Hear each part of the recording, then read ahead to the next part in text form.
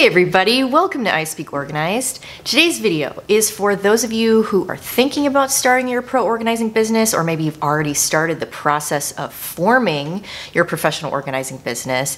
And I want to walk you through the essential forms that you need to start taking paying clients, to get ready for your first session, do all the consulting ahead of time, and just be totally prepped, feel professional, and ready to rock when it comes time to organize for your clients. So I'm going to take you through that. This is something that a lot of people have asked me about and have asked me to do a video on. I'm finally getting around to it, and I'm even going to take you through the process of setting up a free Canva account and how you can customize some forms from the templates they've provided. And so I'll walk you through that as well. If you're into it, stick around and let's go. My name is Melanie and I'm your professional organizer and productivity consultant. What does that even mean?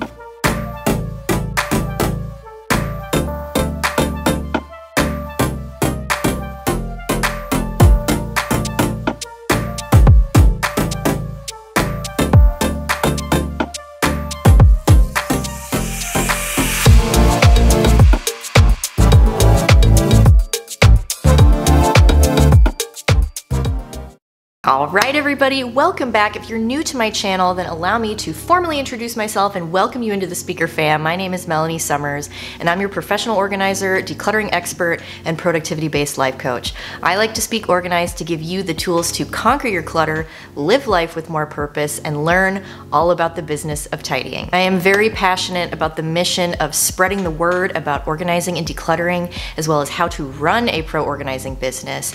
And so I am putting out new content every single week to help you wherever you happen to be on your journey with organizing. So be sure to smash the like button if you get value out of this video, and consider becoming a subscriber to my channel. All you have to do is hit the little circle icon of my face at the end of the video, or you can tap the subscribe button down in the corner, and that will make you an official member. So this is something that I get asked about frequently when I'm on my Pro Consult calls, and so I figured it was time to make a quick crash course video to help you out, because I'm sure there are tons of people out here that want to feel prepared. They want to know the right questions to ask. They want to know the right information to gather and have resources to hand their new clients so that they feel professional, and so you feel confident and prepared moving into a session with a new client. So I want to make sure that I help you get your bases covered in this video. And I want to be real with you, because I have been where you are right now, and I know that it is a struggle when you're first starting out sometimes, because there's just so many things that you have to keep track of. There are so many forms that you have to fill out, and you have to make this and that official, and it's just a lot to handle for one person, and it takes a long time to set up and establish your business the right way. And so I want to offer you a shortcut if you know that you're just not the type of person that is good at this, or you don't want to focus on it, you don't want to waste the time, and you just want to focus on the organizing part of your business and helping your clients and getting into a client session faster. There's a link down in the description area where you can learn about my Pro Organizer Forms Pack. I offer 9 custom forms that are done for you. All you have to do is plug them into a free Canva account, and you can start playing around with colors. You can design your logo if you haven't done that. You can plug it into the form. You can move things around, change the text. They are 100% customizable. But the cool thing about them is that they are specifically for professional organizers. And you have your client agreement. I've got a card authorization form so you can take credit card payments electronically. I've got the client intake questions so that you don't forget what to ask and what information to collect. Just tons of stuff that I have developed over the years of running my business that help me with that process from start to finish, as well as provide resources to my clients. If that's something that interests you, you're going to get a special discount link as well. So when you click on the link in there, bring the discount code YTPRO8 for $8 off the purchase. You'll be good to go. It's a shortcut. It's really just an opportunity for you, if you want it, to be able to take paying clients that much faster. You're gonna wanna stick around until the end of the video, because I have 2 very special offers for you. So let's go ahead and dive in to the 5 essential forms that you need to start taking paying clients and feel professional and prepared for your first session. Okay, so if you're gonna be designing your forms from scratch, the first one is gonna be your client intake form, and this could also be referred to as the consultation form. This isn't something that you need to have a client fill out. This is more actually just a reference for you to have on your computer or on a piece of paper where you can make sure that you are gathering the correct information to have a client's file set up. So this is gonna be their name, their address, the project type. So is it gonna be an office? Are you working on productivity? Are you doing their photos? Are we doing a moving project? So you just kind of get an idea of the types of supplies that you're gonna need on the job. And then you're gonna maybe wanna collect some information about their occupation if you're helping them with an office decluttering or organizing, system setup, whatever that happens to be. I work with all kinds of different clients,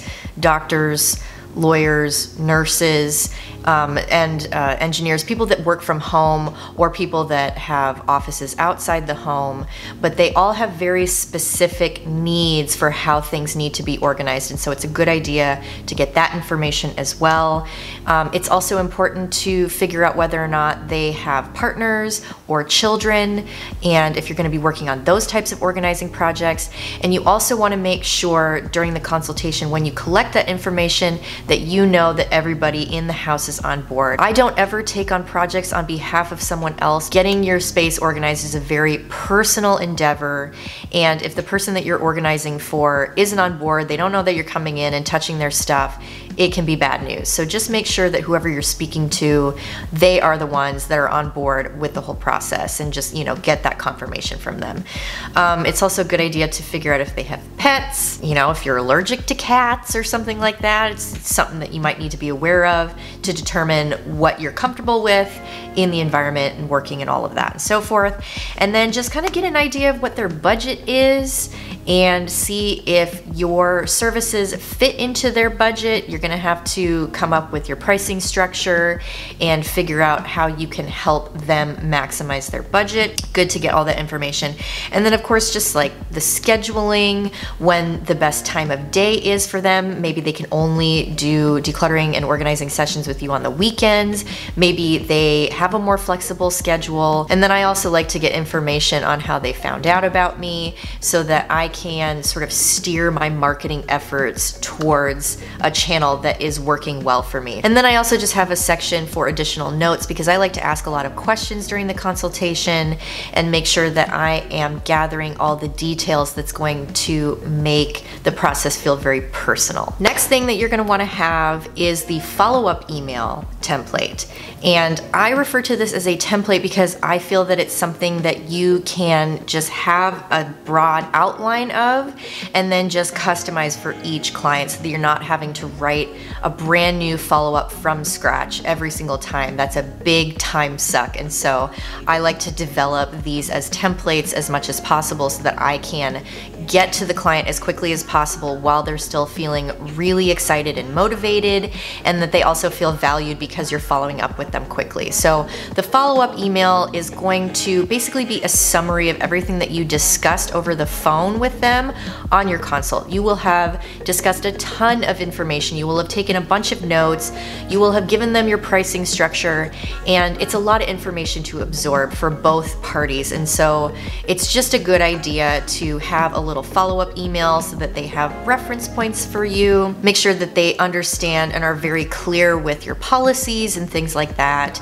So it's just a way for you to essentially summarize what you talked about and what the next steps are for them. So maybe they're going to choose a package, and maybe they needed a moment to consult with family members to determine the start date for a project, and so you can help them nail down in writing in an email what the start date is, and so on and so forth. And then of course, just like another opportunity for you to reach out and thank them for their time and all of that It's just a really, really good way to keep them engaged. This next one is a big one, and this is your client agreement. This is the contract between your business and your client.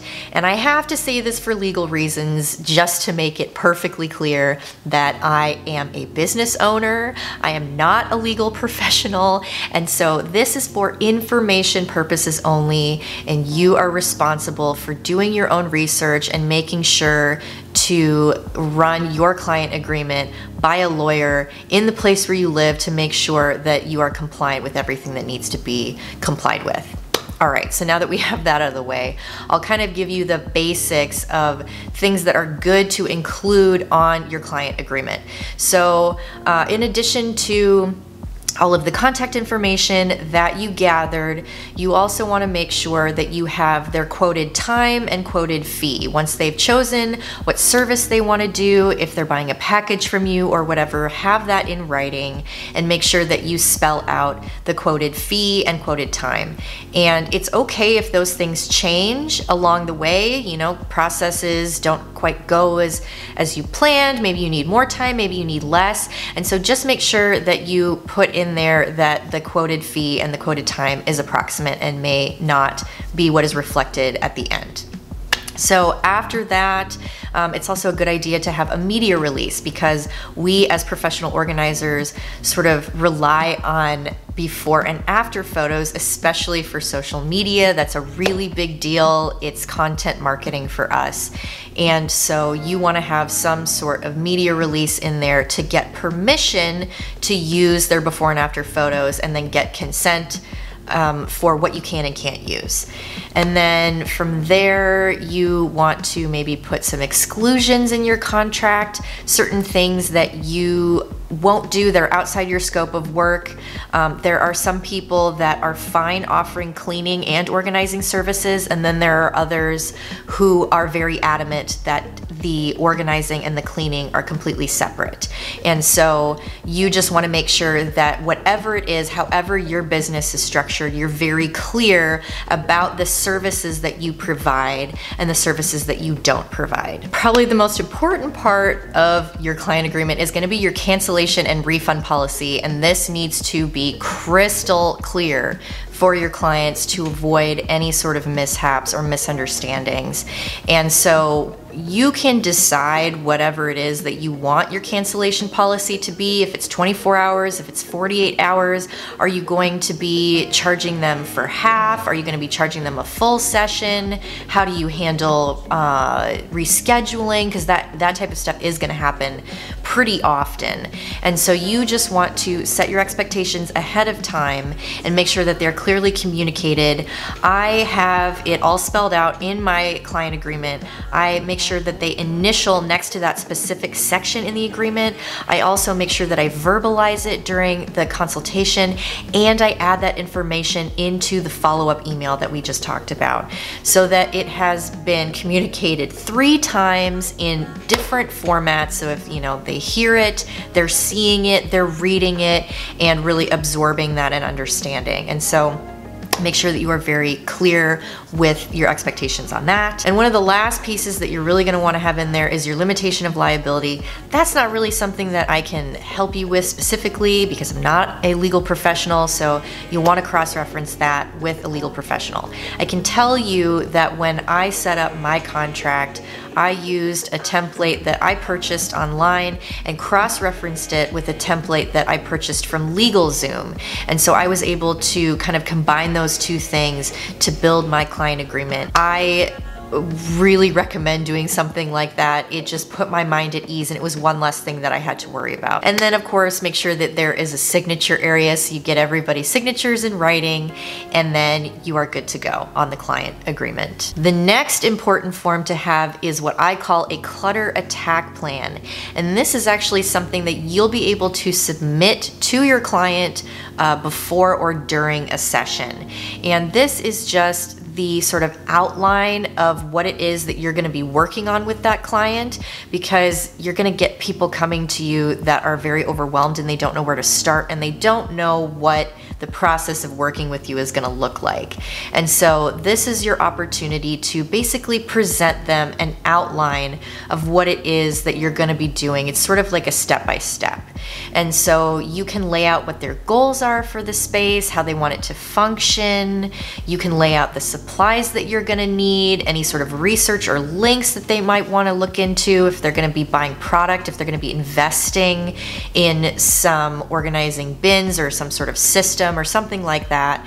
You can provide the information to get those resources nailed down and basically just kind of like sketch out perhaps like a little space map, things like that. One little hack I'll give you is that I actually have a whole bunch of loose leaf graph paper, and I will print out my clutter attack plan on one of those so that on the back side I'm able to whip that out with all of the details on one side and then turn it over and actually start sketching out with a pencil or a pen what like if we're designing a pantry or something, just kind of like sketch out where the shelves will be, where we might move things, how we're going to create our zones and all of that. So that's kind of just like your organizing plan, your clutter attack plan. You can come up with your own name for something like that, and that's a great one to give to your clients. The last essential form that you're going to want to have some form of is your template to request a review. And again, this is another one of those things that I like to have just a plug and play template of so that I'm not having to write it out from scratch for every single client. And this is a way for you to increase the likelihood that you're gonna get a great review, and you're going to increase those 5-star reviews on your Google or on your Thumbtack or however you are marketing your business, on Facebook perhaps. This is just a template that you can email to your client right away to be like, hey, I really enjoyed working with you so much and I'm so proud of all the progress that you've made. You know, just kind of like make it your voice, however you want to say that, and then provide a really easy link for them to click and leave you a review. One thing that I always recommend to people to do is give your clients some sort of incentive for doing that for you. So one trick that you could try would be right before the last session. Let's say your client books a 4-session package and they've completed 3, and you're getting ready to wrap up the last session with them. Before you go into that session, send them this email and give them like $5 off their last session, or however you want to do it. Give them some sort of incentive to want to fill that out. Maybe it's a discount on product that you get for them, or it could be some sort of small gift, like a little housewarming thing if you're helping them move in. Feel free to get as creative as you want to figure out whatever it is that you want to incentivize with that. And then you will be much more likely to get that positive 5-star review. All right, so for those of you who are interested in seeing how to set up your free Canva account and how to customize some of these templates, you can do it right inside Canva. They have tons of template options, or you could use one of mine if you choose to do that. I'm gonna roll a clip that was previously recorded that's gonna take you through that whole process. It quite literally takes 30 seconds to set up a free Canva account, and then I'll show you exactly how to kind of move things around, do a little customization, maybe design part of your logo or whatever it is. I'm going to show you how easy that is and why you should totally be using Canva to design these forms for your business. Let's go ahead and dive in, and I'm going to choose a link here to take you through the process. So let's say you want to customize your clutter attack plan. We're going to click that link, and it's going to open up a separate tab that says, a template created by I Speak Organized was shared with you. Start designing now. So you're just going to hit the use template button. And I wasn't kidding when I said it takes 3 seconds. So if you've never set up an account before, you can sign up with Google, Facebook, email. If you have an account, you can log in here. No big deal. I'm going to use a dummy Google account because it's very easy. 1, 2, 3. And we're inside. So your account is set up. This is the free version. Anything that has a little crown symbol next to it is only accessible via the Canva Pro plan. but all of the forms that I created, I made sure to make them pretty basic so that you have access to all of the elements within inside of the form template itself. And I'll show you just a few things that you can do if you've never done this before. So obviously you can rename the file to whatever it is that you want. Let's say you want to play around with the font because you don't like this style font. So I'll just select it and go to the form, the font selector over here. Now you can see any of the options that don't have that crown symbol next to them are accessible to you, and there's quite a few. It just continues to go on and on and on forever and ever. And you can kind of try whatever you want. You can resize things, you can move stuff around. It will show you all of the formatting and grid lines so that you can line stuff up and make it look however you want. Maybe you have some custom brand colors that you want to include.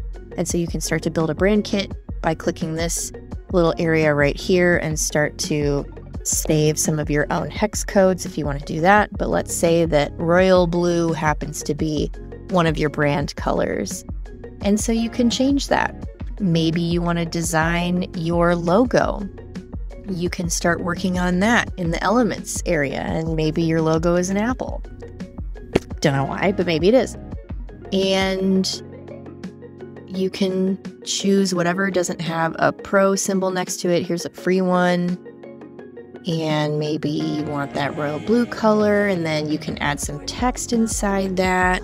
So you can come over here and hit the text field, add a heading. Maybe you're the ABC Organizing Co. I don't know. Resize it just like that. And then, you know, maybe you want to put your logo in the corner. And let's pretend like you're super happy with that, and that's your new logo. And then you can go ahead and select those pieces and say group.